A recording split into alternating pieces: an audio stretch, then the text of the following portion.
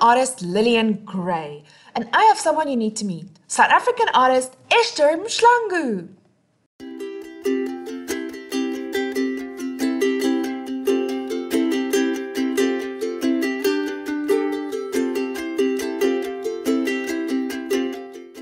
Esther Mahlangu is one of South Africa's most globally acclaimed visual artists. Esther became the first artist to transfer the traditional Ndebele designs that would typically decorate walls to canvases, and this allowed her to tour the world, acting as a global ambassador for South Africa and Ndebele art.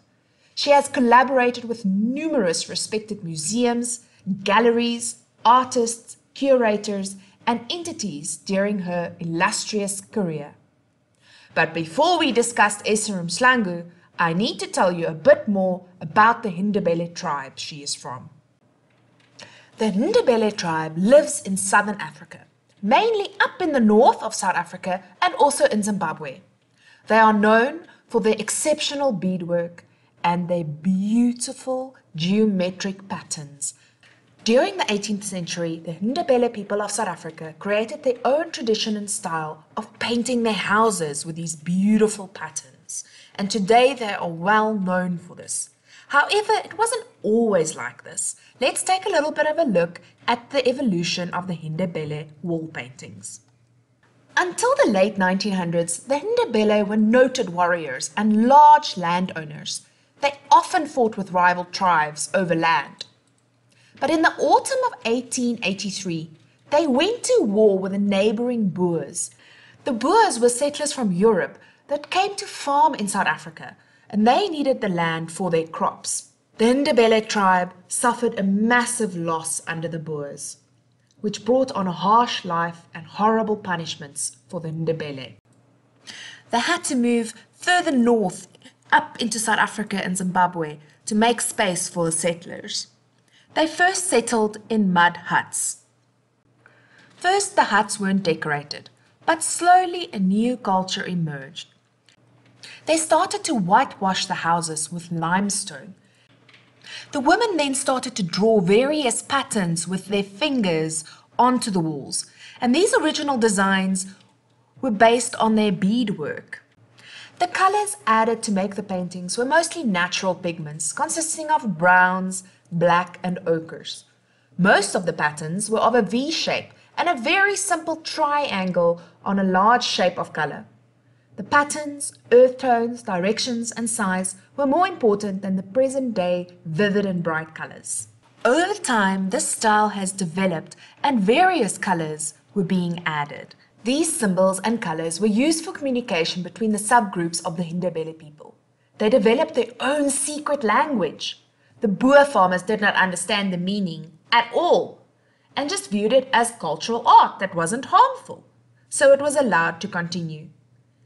These wall paintings were done by the women with a secret code to their people, disguised to anyone but the Ndebele, and they started communicating war strategies, personal praise, values, emotions, and announcing marriage on their house walls. Since the Ndebele wall designs are based on the original bead designs, the beads and the colors on the walls share the same meaning. Let's look at some of these meanings. It is important to note that each color or bead has a positive and a negative meaning, depicting the balance of life. Black symbolizes marriage and rebirth, and on the negative, death and sadness. Blue represents faithfulness and a special request, and on the negative side, hostility and dislike. Yellow showcases wealth and also represents the garden.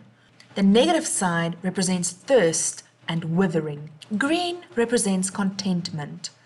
And on the flip side, discourse and illness. The pink patterns are one of the most important aspects in their communication through the painting. Pink stands for promise, high status of a family, but can also represent poverty and laziness. Red stands for love and strong emotions, but can also represent anger and heartache. The color white is always used as the background color of the wall because it makes the bright patterns stand out more. But the deeper meaning behind it is that it represents the spiritual realm, spiritual love and purity. Note that this is the only color that doesn't have a negative connotation as well. It only represents the positive. What is really interesting to me about the Ndebele culture is that women are the artists and men aren't really allowed to be artists. Compare this to the European tradition. During most of Western art history, women weren't quite allowed to be artists. It was frowned upon. We have so little female artists during the Renaissance and the Impressionism era. But in the Ndebele culture, the tradition of being an artist is passed on from grandmother to daughter to grandchild. Maybe this is because these wall patterns no longer share hidden wall strategies, but are now done annually with a very special ritual. The rite of passage for boys. Between the age of 18 and 20, the youth of the tribe go to a school of circumcision, the ritual that confirms their passage into adulthood. To celebrate this event, the women completely repaint the inside and the outside of their houses with the preparation of cow dung and natural pigments. Brightly colored acrylic paints are also applied in designs outlined by black. Although seemingly simple, the geometric abstraction that is revealed by these paintings is underscored by the constant repetition and symmetry of such simple shapes that make the whole work quite complex. A well-painted home shows the female of the household is a good wife and mother. She is responsible for painting the outside gates, the front walls, the side walls, and usually the interior of her house. The women work long and hard to finish these walls and are noticed by the outside community because of their talent and their expression. The development of modern paint has really changed the Ndebele art form. They no longer use natural pigments to paint, but rather acrylic paint. They also no longer use their fingers, but they actually use chicken feathers. Sorry, Mr. Chicken, please can I have your butt feather?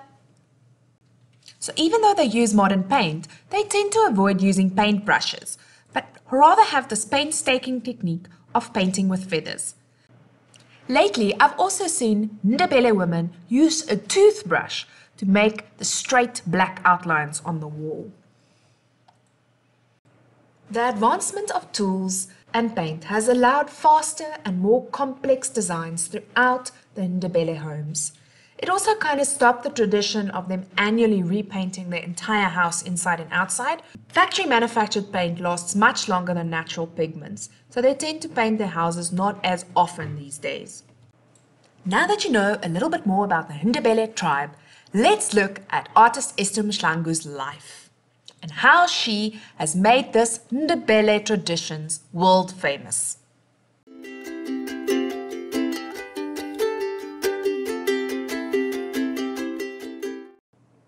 Artist Esther Mahlangu was born in 1935 in Middelburg, Mpumalanga, South Africa, and she belonged to the South Ndebele people. Mahlangu began painting at the age of 10 years and was taught the skill of mural painting by her mother and grandmother, following a tradition of her native Ndebele people for females to paint the exterior of their houses. Esther became the first artist to transfer the traditional Ndebele designs that would typically decorate walls to canvases. She first gained international attention in 1989 at a European art exhibition titled Magicians of the World. It was a group exhibition and Esther exhibited large, massive canvases depicting Ndebele geometric, colorful patterns. Now, I want you other artists that are listening to note that Esther was at the age of 54 before anybody noticed her. And so many of our artists today are so impatient and want to be world famous overnight. After she exhibited in Europe, something awesome happened. In 1991, she was asked by BMW to create an art car. Now, have you guys actually heard of the art car? Art car is painted annually by famous artists across the world. Names like Andy Warhol, David Hockney, and Frank Stella. The car was the first African art car and was painted with typical motifs of the Ndebele tribe. Esther was not only the first non-Western person, but also the first female to design one of these art cars. This really propelled Esther's international art career forward. The car was later exhibited in the National Museum of Women in the Arts in Washington, D.C. It was also exhibited at the British Museum in London. In 1997, British Airways asked Esther to decorate the tails of their planes with her designs. It was so vibrant and so cool. Come on, South African Airways, nudge nudge, wink wink. The same technique was used by the artist to paint on the new Fiat 500 on the occasion of the exhibition Why Africa? Since then, stars have been lining up to work with Mahlangu, so it came at no surprise when she teamed up with a Grammy Award-winning singer and Belvedere Red Ambassador John Legend to help fight the fight against AIDS in Africa. The Ndebele artwork was displayed on the Belvedere bottles marked with a red logo. 50% of the proceeds from the sales of those bottles went towards fighting HIV/AIDS. In 2001, Mahlangu was represented with a series of 6 prints of drawings created by the late Nelson Mandela. She embellished these prints to create 5 paintings and a written motivation in 2004. Mahlangu exhibited the work, which was well received by the art community.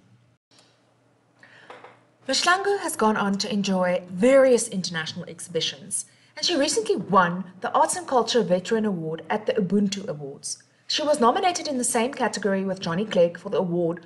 She said in her speech, "I am delighted and appreciate being regarded as a veteran for arts and culture for my country and representing my province."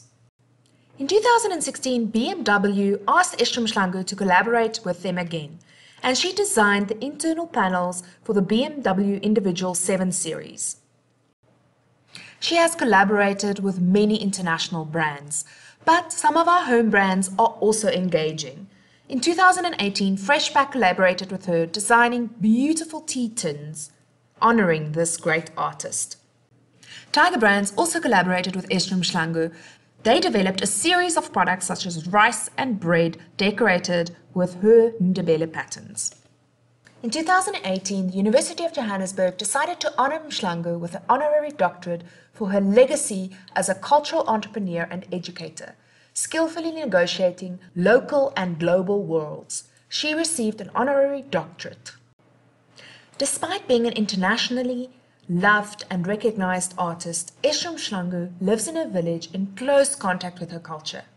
Esther is passionate about conserving and promoting Ndebele culture and is considered by many a South African national treasure. Mahlangu directs a school which teaches young girls not only painting, but also the technique of painting designs and particular compositions of beads. Esther Mahlangu has worked tirelessly, exposing and developing her talent, traveling around the world, and she is very passionate about sharing her knowledge with the younger generation, so that she leaves a legacy that lives on for generations to come. Today, Dr. Esther Mahlangu is 83 years old, and she is known for being a cultural ambassador through her bold artworks that references her Ndebele heritage. The art of Esther Mahlangu highlights the tension between local and global, between the anchor and the detachment. And despite continuing to use the same artistic vocabulary closely tied to her traditions, Mahlangu has applied her designs to various objects, including canvas, sculpture, ceramics, automobiles, and even airplanes. She has also collaborated with both local and global brands such as BMW, Fiat, Converse, Tiger Brands, Belvedere, the British Museum, and Rolls-Royce. In recent years, Mahlangu's decades of work has been lauded and recognized internationally, making South Africa proud. And she did all of this by still being connected to her roots and using her traditional tools. So next time you want to moan about your art supplies, think of Dr. Esther Mahlangu that achieved world fame with this art kit.